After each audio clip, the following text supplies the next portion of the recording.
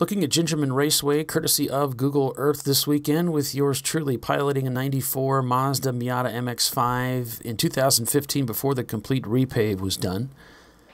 Down the front straightaway with the tower and pits just off to the driver's left, a slight incline towards turn 1, and in the braking zone just at the crest of the hill makes drivers feel a bit uneasy, but it's a faster turn 1 than you'd think. Over to turn 2, an increasing radius with just a tiny strip of runoff, just wide enough to get a tire on it. On to turn 3, set up as a double apex, but there's enough runoff padding to make it a single and gain some time there. But like all the runoff curbs here at Gingerman, they are short, so drivers have to hustle the car back onto the track quickly, or they find themselves in the grass.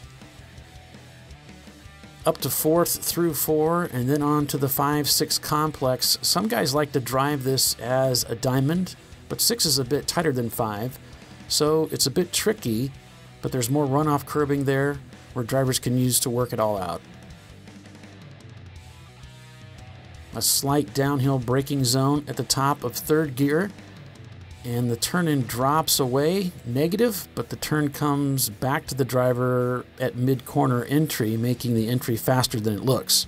A real tire grinder is turn 8, but it's the setup for the most enjoyable part of the racetrack, turn 9, a fast sweeping left-hander.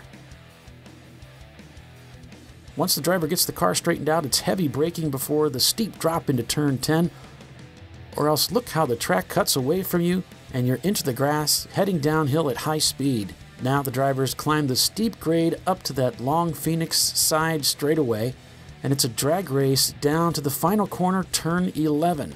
Which looks straightforward, but it's slightly downhill and lands in a shallow pocket at the apex to pick up some grip so you can really send it down the front straightaway.